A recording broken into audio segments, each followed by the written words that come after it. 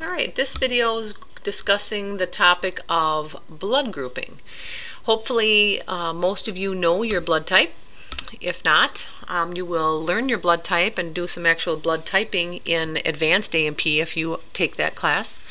But anyway, understanding a person's blood type is really important, especially if they need to receive blood in the hospital for an accident, during surgery, blood loss during childbirth, a number of different reasons why someone might need to receive donated blood. So it's important to know the blood type, and blood type is determined by what antigens, another name for them in reference to red blood cells, are agglutinogens. What antigens are present on the surface of the red blood cells. Recall from the beginning of the semester when we talked about the different structures of the plasma membrane. One of those structures was the carbohydrate molecules that extended off the surface of the cell membrane.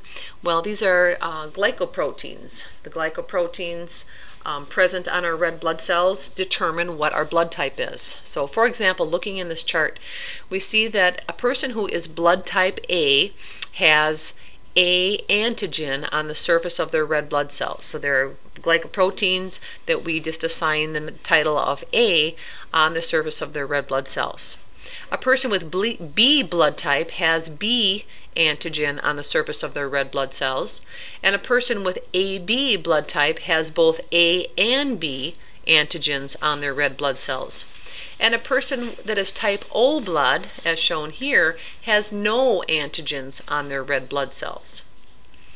So these antigens that are found on our red blood cells are determined by genetics. So it depends what your mother and father's blood types are as to what your blood type is. So you're born with these. These are determined by genetics, and we have these antigens at birth. Now, again, remember that blood is made up of the liquid part, plasma, and the formed elements, of which most are red blood cells. So this is the solid part of our blood that has these red blood cells with the antigens on them. The plasma has a number of different components. We talked about plasma is about 91% water, and the other percent is made up of different proteins. Well, these proteins are globulins, which are antibodies. So these are found in the plasma, and we form antibodies when we are exposed to foreign substances. So a person who is type A blood will form antibodies against the other antigen that could be found in a red blood cell, which would be B antigen. And the reason why they form antibodies against B is because it's considered foreign.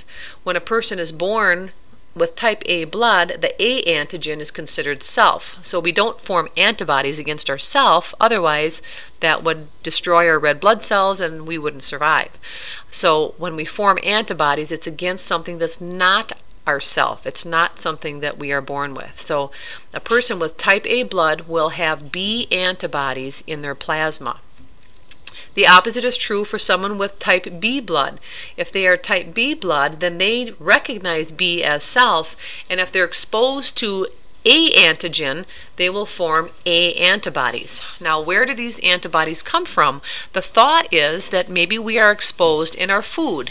So we have exposures to these different antigens in our environment, in our food, and the thought is maybe these antibodies form, with exposure to different foods.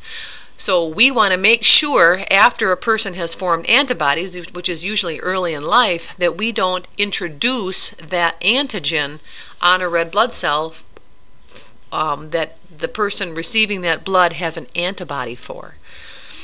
So let's look at the type AB blood. Type AB, they have both A and B antigen on their red blood cells, so that's considered self.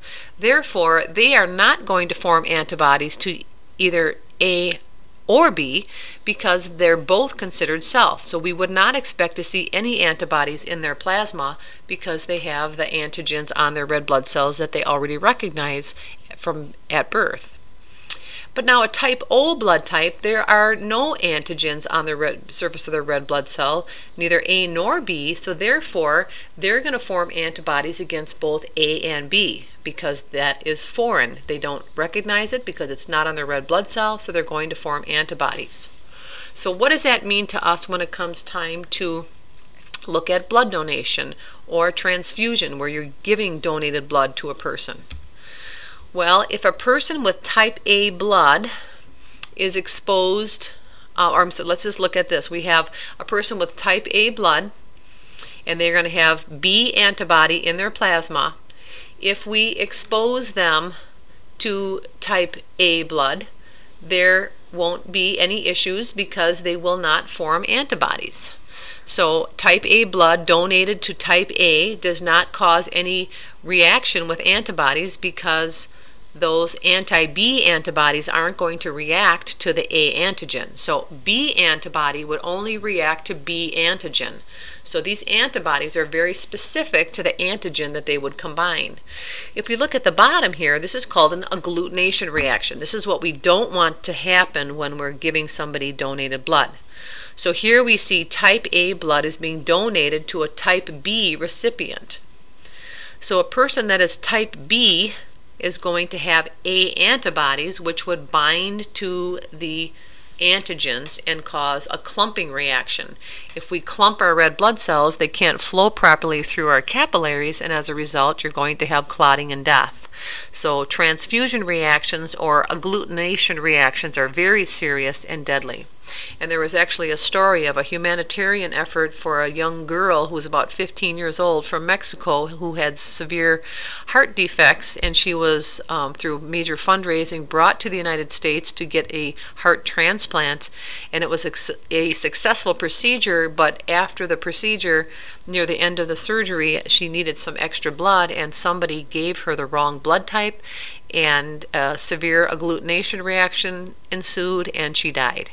So very, very serious, very, very important that we properly match our blood types to our patients, and that we check and double check when hanging blood and giving blood to patients that we have properly went through all the checkpoints to make sure that that's an appropriate blood type for that patient.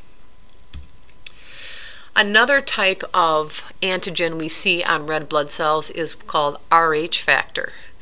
And the Rh factor is another antigen that a person can react to, and we use the symbols positive, negative. So if you know that your blood type, for example, is A positive, that means you have A antigens on your red blood cell as well as the Rh factor. If you are O negative, that means you have no antigens on your red blood cells, and you do not have Rh factor on your red blood cells. And actually, OH negative is the cleanest red blood cell to donate and receive because there's nothing on those red blood cells for us to respond to in terms of having a reaction.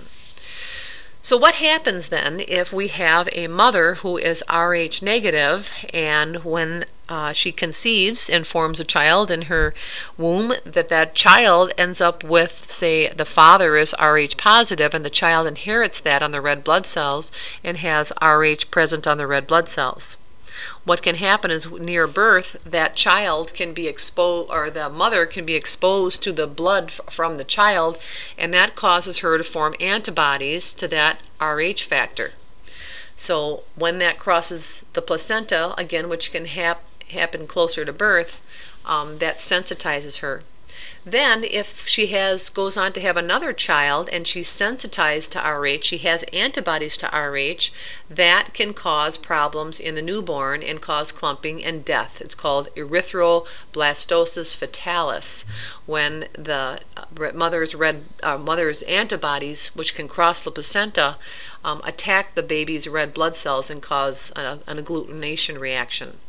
So what we do for mothers that are Rh negative is we give them a shot of what's called RhoGAM, and RhoGAM will actually act as Rh and cause the mother to form antibodies against the RhoGAM and not against the baby's red blood cells, thereby protecting that baby. So very, very important that we know the blood types of mothers that are coming in for prenatal checks, so we can make sure that anybody who is Rh negative is getting the RhoGAM shot. So again, if you are an O negative blood type, we would really encourage you to donate your blood, because your blood does not have any antigens on it which would react with the recipient's antibodies. And that's very, very important for keeping our patients safe and making sure we have a good blood supply. But now, if you go and look at, say, an accident scene where we have a patient on the side of the road that's bleeding profusely, we certainly don't have time to get their blood type. Ambulances will carry O-negative blood type just to be sure that we have a clean red blood cell that we can donate to patients and make sure that we don't have to worry about blood typing in the meantime. But if they would need more blood and we have time once they come to the hospital, then we would definitely try to match the blood to their blood type. So regardless of your blood type, all blood types are needed, and it's important that everybody donate if they're able. So there's a really interesting game you can play with blood typing. I highly recommend you go to this. We'll look at this in just a little bit, but before we do that, I want to talk quickly about sickle cell anemia. Sickle cell anemia is a disease of the red blood cells, and if we look at the DNA that codes for the different amino acids to form hemoglobin, we'll see that there is a single amino acid change in the sequence of amino acids. It's a mutation that changes the amino acids for the protein that is known as hemoglobin. Hemoglobin is a protein made up of amino acids, and if one of those amino acids is changed by mutation, it results in a funny shaped red blood cell when oxygen levels are low. So normally the red blood cell should have this round biconcave appearance, but if oxygen levels get low, for example, at high altitudes, extreme exercise, poor oxygenation because of maybe asthma or emphysema, we're going to see this sickle-shaped red blood cell. And these will get caught up in the circulation and cause poor blood flow and clumping, and can be very, very painful for those patients and can lead to death because it impairs blood flow to the vital organs. Here we can see a picture, this is a tissue slide of the blood. You can see these sickle-shaped cells. The interesting part, though, is that these sickle cells tend to be resistant to malaria. So in countries where malaria is a problem, carrying the gene, being a carrier, having mild sickle cell anemia because a person is heterozygous for the sickle cell gene actually makes them resistant to malaria. So that actually keeps the sickle cell gene in the gene pool because it's protective against malaria. But those that are homozygous recessive for sickle cell anemia have the disease and often have difficulty throughout their life and may even have a shortened lifespan because of the problems associated with sickle cell anemia.